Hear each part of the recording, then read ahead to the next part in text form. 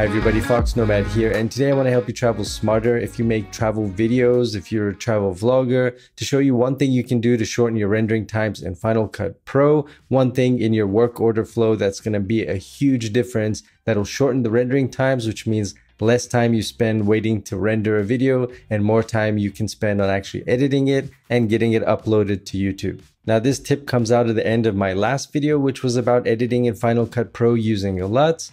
But I ended up talking a lot more about audio editing and video editing and a workflow there that's going to help you shorten your rendering times. So instead of putting it in that video, I decided to put more of an extended cut in this video. So this is the trick. This is the kind of workflow outline, the tip you can use to shorten your rendering times. And a couple of bonus tips that I have while editing. First of all, if you're going to be editing using LUTs and adjustment layers and color profiles, then I would recommend that you start with editing your audio first. Compressing, noise removal, anything like that. You want to do that first and then add your video edits on top of that. And the reason is because I've noticed that using audio settings first and then adding color corrections later tends to be less work for Final Cut. So when I add the audio edits, I usually add them to one clip. So I'll add those to a clip in the beginning, and then I won't add the audio edits to the rest of the clips until the very end. So once I know that one clip is sounding pretty good, assuming that, for example, it's A-roll and I'm just talking like I'm talking to you now and I'm not shooting in different locations. If I were shooting this, for example, outdoors or in another room, I would adjust the audio for each of those clips. So one audio edit clip for every location. Once that's done, then I don't mess with the audio edits until the very end.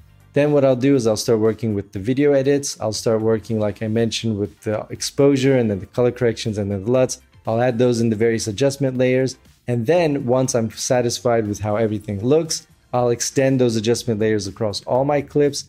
And then I'll take those audio edits and I'll copy and paste them to all the other clips. I usually combine all the rest of the remaining clips into one single clip. So I've got my audio edited clip here, and then I'll cut all those other clips, make them into one actual big clip so that I can just easily copy and paste. And again, it's less processing for my laptop, which means less time rendering, and when I'm actually editing the video, it's a little bit less sluggish and makes it easier and saves me time during the editing process. And if you're looking for sound editing tips, I highly recommend Alex Knickerbocker's YouTube channel. He's got a great set of different tutorials on audio editing. He works in Hollywood. He's done things like, well, Mr. Robot and so on. So he's got a great pedigree and he's got great advice on audio editing. I will also link to his channel down below if you want to check it out, if you want some more tips for audio editing. So I hope that quick little tip is useful for you. So basically the workflow is this.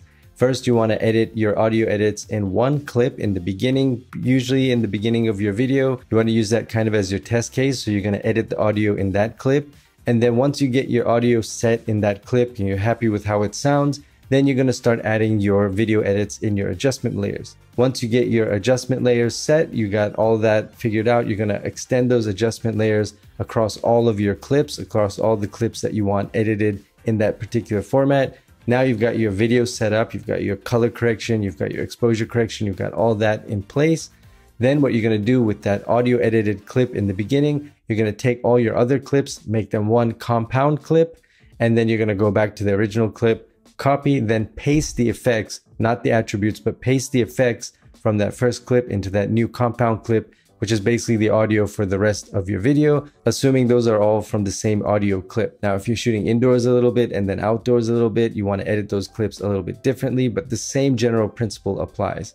Once you get all of that in place, now your video is edited and ready to be uploaded to YouTube. But first, you've got to render, and hopefully this shortens that rendering time for you. It also shortens the amount of rendering on the fly time, which means that if you've got a laptop that's a little bit sluggish, so if you're using a MacBook Pro that's maybe not the newest one, then this is going to help a little bit with that on the fly rendering, so it's not kind of lagging and kind of doing stuttering and just being annoying to work with. This is going to help you a little bit on that. And last thing, you just want to remember that you want to make all your edits at the end of the process and not during the process, generally speaking. And what that means is you want to get your A-roll ready, your B-roll ready. You want to get kind of how it's going to look. You want to get the content down and then make your edits on top of that. Especially if you're worried about rendering times, if your machine is sluggish, you want to do all the editing last when you get all your content there. So you can easily rearrange your content if you want to move a clip around or cut it or something like that. You don't have to worry about it lagging. Then add all your audio and video edits on top of that after. So hopefully this helps you save a little bit more time making YouTube videos or just rendering videos when you're editing. Let me know if you have any of your own tips down in the comments below. I'll be interested to read those. And while you're down there, hit the like and subscribe buttons. I'll have new videos for you every week. Thanks very much for watching, and I'll see you in the next video.